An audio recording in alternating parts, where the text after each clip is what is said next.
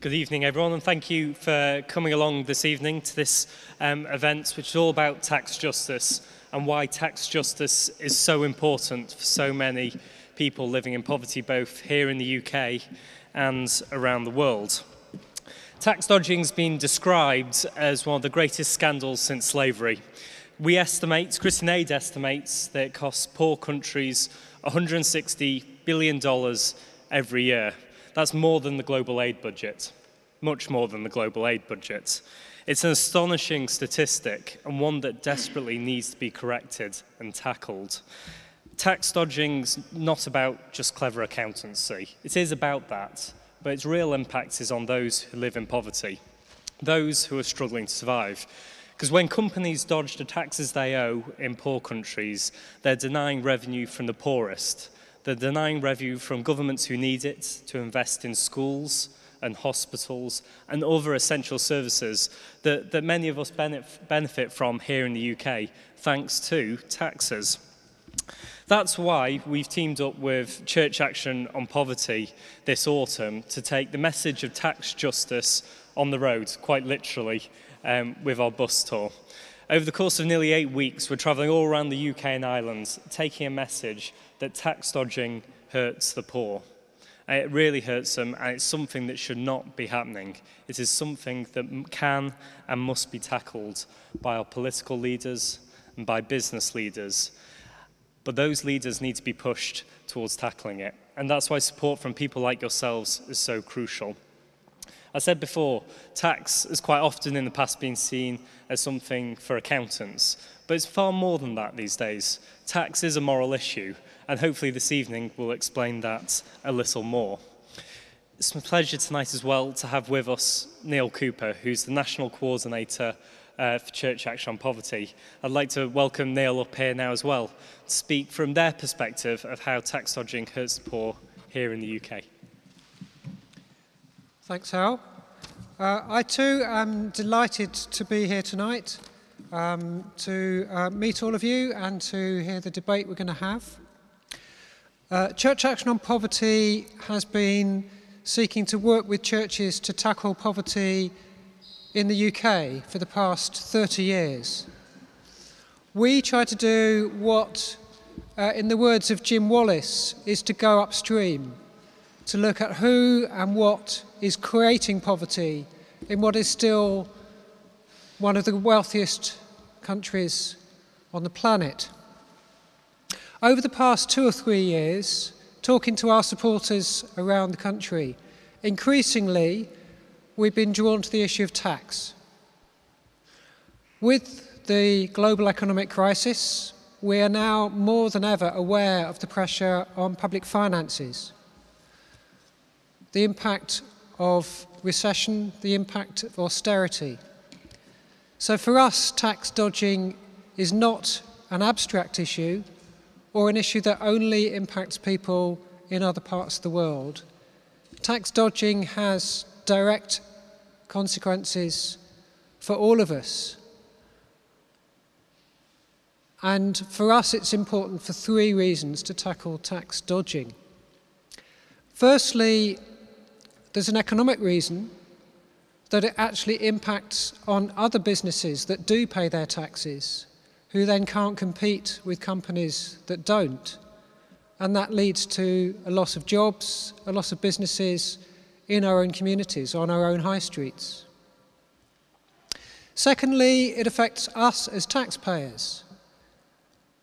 We can rightly be angry, I think, that when we have no option but to pay our taxes, corporations and those with fancy accountants can dodge paying their fair share of taxes.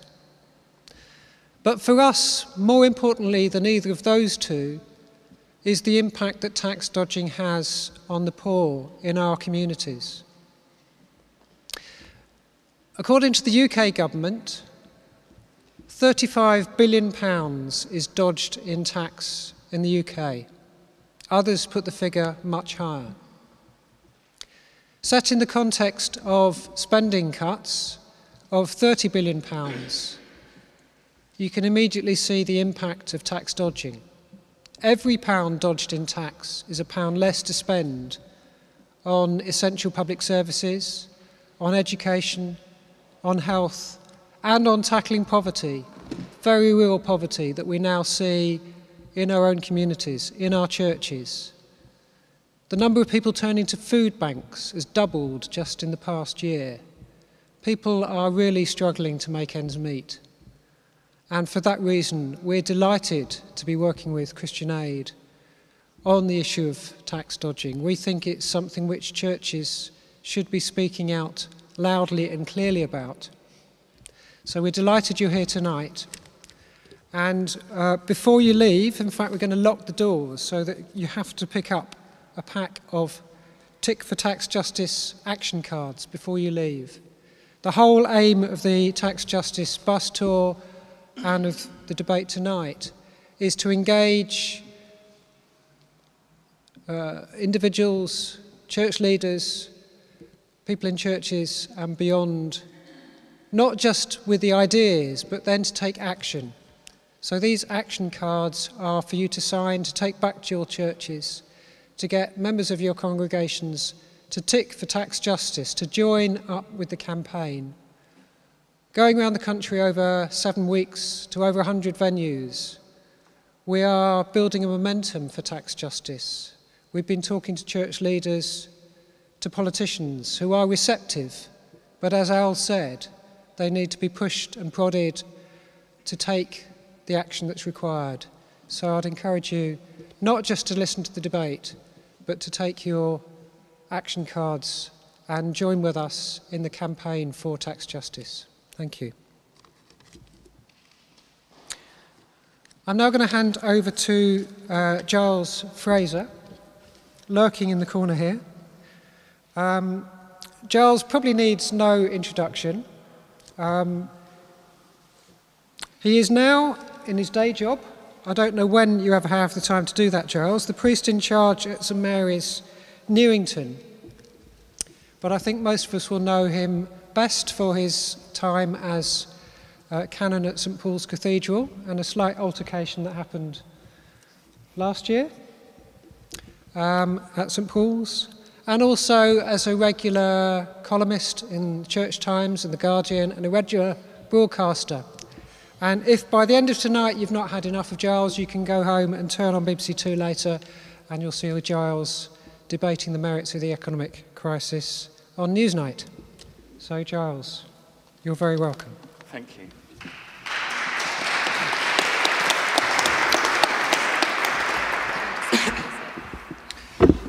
If you just walk in from Spitalfields along this road up here, you'll see a big sign that says mojitos 3 for £10. And the fact that so few of you were diverted by that sign is astonishing, and thank you for not being. This is one of those subjects which is not immediately glamorous to many people, and part of our job is to make it more interesting because it's so important. The fact that I discovered the other day, which sort of hit me between the eyes, about tax dodging stroke avoidance, was that the Taj Mahal restaurant, High Street, Jersey, is the UK registered home of 400 British companies. That struck me as the most extraordinary statistic in terms of how people organise their financial affairs and how we do that in this country. We have got a distinguished group of people who are going to help us, stimulate us to understand more about this big and important subject of tax dodging. They're slightly spread around the room. So could I ask, come on up, Peter, Sabina, come and sit up here and I can introduce you while you're in front of people. Richard Wellings is there in the middle, is Deputy Editorial Director of the IEA, Institute of Economic Affairs, and they're a think tank that campaigns for lower taxes and deregulation. So you're sort of the bad guy here this evening, and I always think that's actually a much more interesting thing to play. So you're particularly welcome for coming into what is probably a bit of a bear pit for you. You've been author of loads of books and papers and reports, A Beginner's Guide to Liberty, and you're Senior Fellow at the Cobden Centre, Economic Policy Centre, and the Libertarian Alliance. Please welcome Dr Richard Wellings.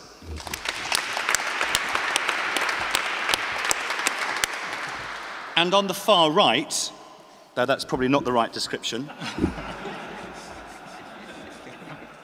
is Reverend Dr Sabina Al-Khair, who's an Anglican priest in Oxford at Cowley St John and at Magdalen College Chapel. She's an economist and a bit of a fan of Amartya Sen, and that's where a lot of your work grows out of, I understand. She directs a research centre at the University of Oxford called the Oxford Poverty and Human Development Initiative. And that's about measuring aspects of poverty and measuring bits of poverty that don't often get measured, as I understand it. So, very good. Welcome, Reverend Dr Sabina Al-Khair. We'll do this. And Peter Oborne is one of Britain, on the left here, is one of Britain's most well-respected political journalists, commentators, and he's worked for, you've worked for lots of people, haven't you? The Evening Standard, the Spectator, the Daily Mail, and now you're chief political commentator for the Daily Telegraph. And you're often on the telly and on the radio, and one of your books, The Rise of Political Lying. I haven't read that. It's a very valuable document. Please welcome Peter Oborne.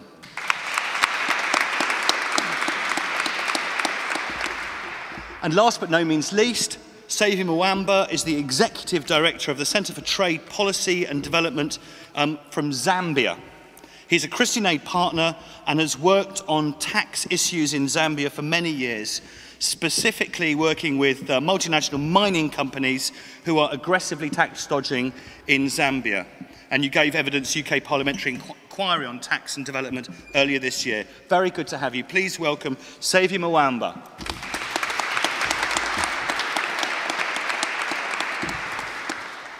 So what I want to ask Xavier to start with is if you can just describe for me what the consequences in your part of the world of tax dodging, tax avoidance. Thank you very much. Let me thank Christian Aid and his partners for inviting me to participate in this obviously interesting discussion. I'm also quite privileged to be sharing the panel with the distinguished guest. Essentially, I think one of the reasons why I'm here is to obviously to share my perspective in terms of the real effects of tax avoidance or tax evasion, as the case may be. My organization, which is CTPD, has been working on monitoring essentially the tax practices of multinational companies in Zambia for the last 3 to 4 years. And interestingly enough, we, in our usual research, and it is indeed difficult, as everybody knows, to really pinpoint the machinations around how these tax avoidance, tax evasion schemes work in practice. However, I think Zambia presents one of the concrete examples recently with a case of a Glencore subsidiary of an independently conducted audit report that was commissioned by the Revenue Authority, which actually showed the different schemes that this company had been undertaking to avoid paying tax. So essentially, when I speak about the effects of tax avoidance, I believe I'm speaking from a very privileged position in that, on one hand, I am privy to the everyday... And what are the effects? I mean, what are we talking about, the effects? Of course, first of all, we all know that tax avoided is revenue forgone to the government of Zambia to be able to provide the social services. With a country which has a poverty level of 68%, are living below $1 per day. You can see the deprivation, the huge disease burden that Zambia faces and other African countries. But also, tax is not just a purely technical issue, it is a political issue. If a government doesn't have the capacity or cannot raise the kind of taxes that it should raise, it takes away the legitimacy of that government. It disconnects the relationship between the citizens and the government. So it's also a governance issue. So the poverty that is worsened by tax avoided and the breakdown in governance because the government is unable to sort of raise money worsens the state of poverty and governance situation in a country like Zambia. You are familiar with the statistics in terms of poverty. So essentially, tax avoided deprives any country of the means, the power, and the ability to provide for its people, as the case may be in most of African countries. Peter, when we're talking about 68% of people on $1 a day in those sorts of situations, you do get the feel that countries like Zambia are being ripped off. I think so. I mean, it's very complex. I don't want to be. I agree with that people should pay tax, but it is also the case, of course, that Zambia and many other countries will want to have multinational companies investing in them and producing jobs. And I only make this point so as to point out that it is a much more complicated issue than is often the case. I'm often listening to the introductions. The basic point about people in Britain is that we are pretty honest and do pay our tax. Of course there is tax dodging, but I think we shouldn't forget the fact that most people, the vast majority of people, including a lot of very rich people and quite a lot of very successful companies, do pay tax in an honest way. The amazing, and in Britain, of course, we are so good at paying our tax compared to Zambia or Pakistan or India or many African and countries. Greece? Indeed, well, Greece. And so let's put this in a bit of boring perspective. Richard? Yes, well, I think in many ways it's probably a good thing that the Zambian government and many other African governments don't have as much money to spend. Let's face it, it's the government we're talking about, not the people here. And most of these governments are hugely corrupt. They're controlled by elites. They spend that money to buy off various special interests. They don't have the interests of the general public at heart. So basically, to say tax avoidance is denying the people this money is to really be oversimplistic. It's actually denying these corrupt elites with revenues that are used to do a lot of harm, which they do. So I don't see a massive problem here. So is your justification for companies avoiding paying tax in countries that actually you just don't like who they'd be paying it to? I mean, is that the extent of the justification of their tax dodging? Well, I think it's a complicated issue, as Peter says, and one thing I am uncomfortable about is the extent to which these companies, for example, mining companies, are operating on land that was stolen from the people who live in those areas. And I'm a very big fan of property rights. So really, there's a nexus of corruption between a lot of these big businesses and the governments of countries like these. Sabina, do you want to chip in on this? Yeah, economists are known for being ambiguous, and I think I would be both. In that, yes, certainly many developing countries need more public sector funds. Let's take the example of India. India has about the same gross national income per capita as the Philippines, $10 different in 2011. But by our multidimensional poverty measure in the Philippines, there are 13% of people who are poor, and in India there are 53% of people who are poor. Income figures are similar. But in East Asia and the Pacific, on average, the per capita expenditure in health by government is $167 per person per year. In India, it's $38. And that public health expenditure in India is only 29% of their overall expenditure. So much more of the public expenditure goes to the rich in that country. And so it epitomizes the problem. On the one hand, countries, including middle-income countries where 72% of the world's poor by either income or a multidimensional poverty measure live, have the internal capacity to reduce acute poverty and are not doing so. And the public expenditure in some key services is too low. Now, we will disagree ideologically about public and private sector, but I don't think ideology is the answer here. I think the question is, in each country, what are the institutions that work? But whether the dominance is public or private sector, there is a role for public sector.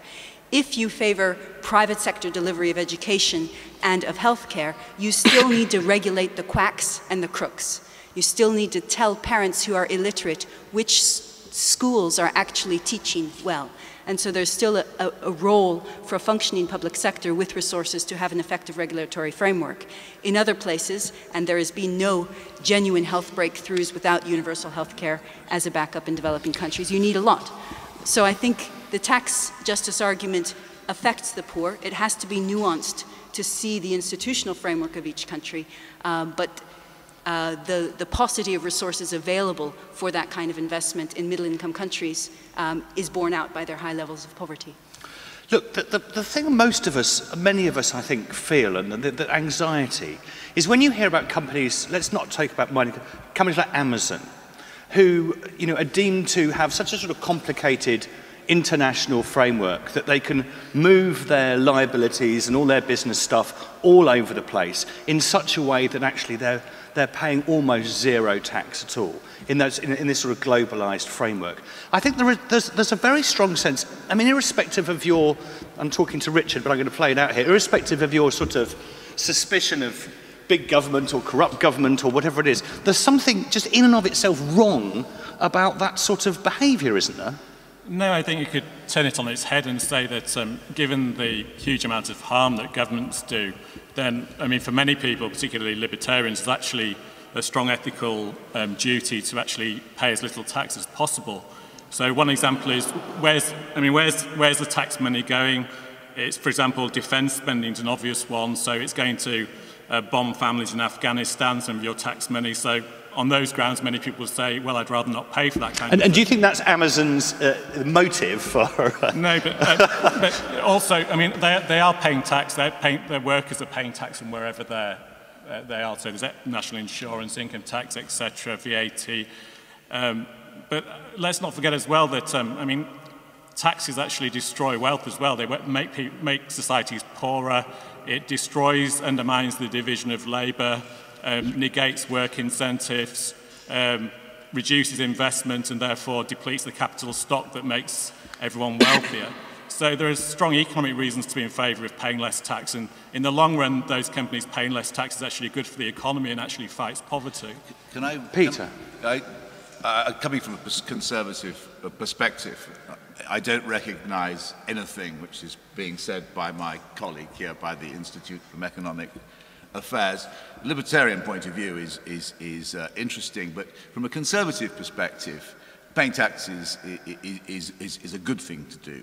Of course, we have an interest in the welfare of our fellow citizens, and just from a nakedly capitalist point of view, you want to have well-trained employees from good schools and good education and transport and health and so forth. And I also think there's a very strong moral case for paying tax from a conservative point of view, which is why I strongly support this campaign which you have against tax dodgers, because I absolutely believe that it is, we belong as conservatives, from a conservative perspective, to a community, that we're all in it together, as the Prime Minister says but doesn't do, and that is what we are as citizens. And Amazon, now let's just deal with the issue of Amazon. I didn't know that, but I do believe that people who don't pay tax, companies who don't, should be shamed.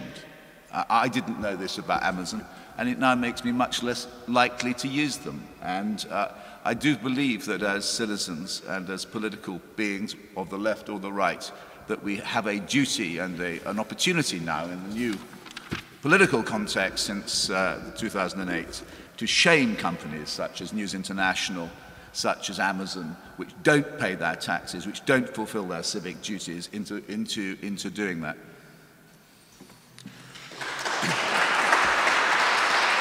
Does that include living in Guernsey? I'm making a Telegraph point here. I have never examined or looked into the finances of those who own the Telegraph, and I have to say that I have written more or less what I've said here in the Telegraph. I've attacked. That was overly cheeky. No, and I just want to say on behalf of the owners of the Telegraph, whose financial arrangements I know nothing about, is that whenever I have called for people to pay their taxes, or I have never had the faintest complaint from the editorial situation. Okay.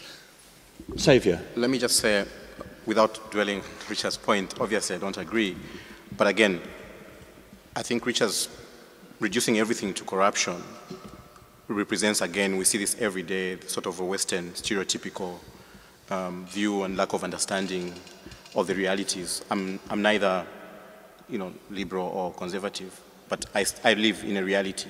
And the reality is that when Zambia's annual budget share of the money they get from taxes increased compared to aid money, it increased to 60%. We immediately saw an increase in education spending and health spending. So for me, I don't know what kind of theory he's talking about, but what I see in reality is that definitely tax revenue has a role in terms of uplifting people's welfare. It's not as simple as government and the mining companies being corrupt. And it's mostly mining companies, international mining companies in Zambia. That's one of them. I can cite another example in Zambia of another company outside the mining sector, which is estimated to have been dodging taxes as well. So, I mean, the point is... Is that because on their balance sheet they show their profits as existing in somewhere else, or they offset it in such a clever way that they're not really deemed to be making any profits in Zambia? They always say they're making profits elsewhere or something like that. Is that how they do it? Well, they do it in different ways. In fact, if I was to argue, the most corrupt societies are the Western societies that facilitate these kinds of things from happening through rules, for example, through tax havens.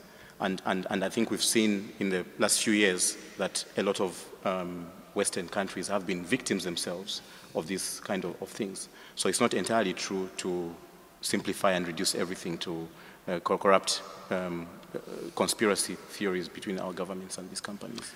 That seems right, Sabina, about, I mean, Richard knows he's going to be pushing against the grey here and so forth with talking about, you shouldn't pay your taxes because the people you pay your taxes to are corrupt and they're going to start wars and so forth.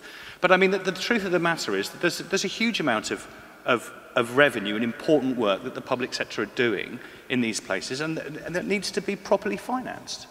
Yeah, and that's including for business. And what about a place where it's corrupt? What about a place where the government invests in the military? What about the place where it favors the vested interests who pay their taxes and then lobby on the other door for the taxes to be spent on them? In those cases where there is democratic space, and it doesn't need to be formal democracy, then the place to invest energy is in these kind of citizen movements that start to raise issues, that start to take political space and voice and argue for taxes to be spent differently, raise awareness about the suffering of others, and object to the kind of investments that governments are done.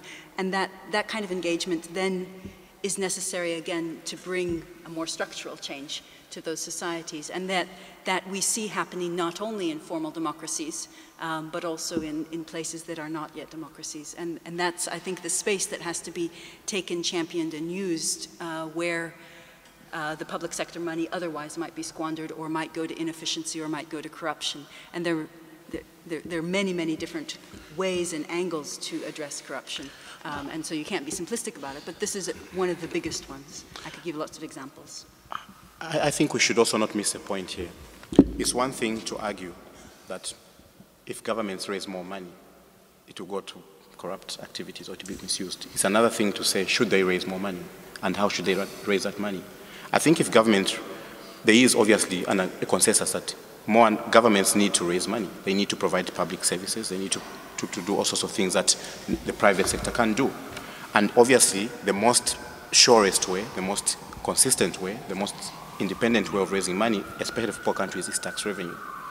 So it's a whole different debate, and we should not mix it up with how that money should be spent. Peter spoke about shame and the importance of, as he saw it, sort of shaming people into sort of paying whatever their fair share is. And I guess the shame issue is slightly linked to transparency of where actually the money goes, because quite a lot of this, the way in which international companies particularly organise their tax affairs is so complicated and so sort of off stage that we always get the suspicion that you can easily get the suspicion that something dodgy is going on. I imagine even, Richard, you would be keen on transparency of your financial affairs. I think that's true of governments, but not private financial affairs. I mean, that's what people forget when they call for a crackdown on tax avoidance. What it actually means in reality is more spies on people's private affairs, more government agents knocking down doors and smashing businesses up and seizing goods and confiscating assets. I mean, this is the slippery slope towards a police state. And I think it's very naive as well to think that government It's a very spending. niche view of transparency. It's very naive as well that, to think that government spending is really doing that much good, and businesses are necessarily dependent on government spending. Can I challenge you with a point? I mean, one of the reasons I believe that it's very important that rich people and corporations pay tax is that we have a government which, rightly in my views, is against benefit cheats, is against people and scrounge. Now, you were saying it's okay for rich private individuals to be non-transparent. Do you believe that people who are accused of being benefit cheats should have a similar exemption from immunity from inspection by the agents of the state? I think private property. I believe in private property rights, and I don't agree with the police having so many rights to start bashing people's doors down and going through their stuff. So it's okay to fiddle it's okay to fiddle the dole as it is to fiddle your taxes. Well, personally, I want to move away from state-sponsored welfare. Basically, what the government's doing, it's basically breaking people's legs and then giving them a pair of crutches. So it's actually denying them the means of subsistence by various, for example, housing. People aren't allowed to provide their own housing. The government has to do it through the planning laws, etc. Food, common agricultural policy, it should be cheap, but various government interventions shepherd the price, same with energy, same with water. So basically, I'd rather move to a voluntary system of welfare, and that's where morality comes into it as well, because if you're forced to give, that's not very moral. But if you actually voluntarily give to the poor, then that's very moral indeed. I mean, I'm going to try and move this debate away from a small state, big state type of debate, because there's other things to say about it as well. So, and I think that you've made that point. I just feel that there is a sort of, and I want, if you can do this without that reference to that sort of debate, to think about, the idea that we contribute our fair share to society, and there's something very sort of deeply moral about the idea that you ought to pay your fair share. Now, I know that you think that that should be done privately rather than mediated through the public, but nonetheless, let's just stick on the paying your fair share bit. Peter, what is your fair share? I mean, we have debates about how much tax we should pay in this country. How do we sort of get a grasp on what is the fair share for us to pay of our tax? I think if you look at post-war history, or history since we started to have a modern tax system, which maybe was 150 years ago, you would say that you can see where it doesn't work. You can see that in the Victorian era, where people paid practically there wasn't any income tax until the start of the 19th century. There was terrible poverty, there was terrible infrastructure, and you can see that didn't work. Then you can look at the immediate post-war period up to the 1970s, where you got economic degradation, and that was for a similar reason, where you really couldn't set up a business, you couldn't run a business because the level of tax was so grotesquely high. So I think we can see that there is a median, and I think that can be decided through the ballot box in the public sphere through debate. I personally believe that this is a personal opinion, that the Chancellor was wrong to bring down the 50p rate of tax to 45p, and I think at this stage, when you are imposing tax cuts across the public sector, it's wrong to make the rich a bit better off. But it's a very interesting argument, and I accept that it is an honourable case and an economically legitimate case that lower taxes produces more economic activity. And so it's an interesting debate, but I think it's within a fairly small parameters. But the key point of shaming people is really changing a culture. And one of the points that I think is very interesting here is that a lot of folks come to us because we measure poverty saying, we are private sector, we want to measure the triple bottom line. But corporate The what did you say there? What? What did you say there? They want to measure the triple bottom line. Triple bottom line. They want to measure their impact not only in profit, but social and environmental. But what's interesting is that corporate social responsibility right now does not include the expectation of tax paying. And to bring that in a sense, to the ethos and to change the culture, so that was part of the definition. And how much that was and how that was would vary in different circumstances, but I think that that's the kind of change that needs to happen and that hopefully movements like this will ignite. Saviour, what sort of change do you want to happen? What would you practically like to happen to make the sorts of changes that you want? Well, I think it's quite clear from where I stand in terms of African countries' perspective. There is obviously the need to change the balance of power. Well, a bit of what Richard says, for example, is a different case if you're talking about a state which is non-existent, where there's a breakdown of governance. That's not, the ideal situation, and indeed, that's not the case for most of Africa. I'm sorry to say, in the last 10 years, most of Africa has rapidly shifted, and you've seen a lot of positive things. So I'm not talking about that extreme case of always assuming that every state in Africa is incapable of managing its affairs. Essentially, if you look at Zambia, the government of Zambia raises more tax revenue from individuals like me and others through pay, simply because, one, these people don't dodge tax, and even if they wanted to, they don't have the means, the power, and the mechanisms to do it. The mining companies and other big companies, they don't pay a lot of tax in terms of tax rate, but even the little that they're supposed to pay, they go out of their way to avoid it simply because they can. So when you ask the question, what is a fair share of tax, we're not asking companies to pay much more than they should. We're just asking them to pay what they ought to pay. And part of the change that we want is, one, for the system to be fair, the international system to be fair, for our governments to be easily able to tell how much this company is supposed to pay. If companies say we've made so much profit, government should verify with relative ease without having to go through all these complicated processes.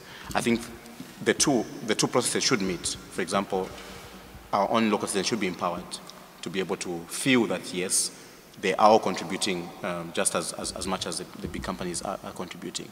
So I think my other point is around the issue of, if I may ask a question, who do you think should pay for the road that you use?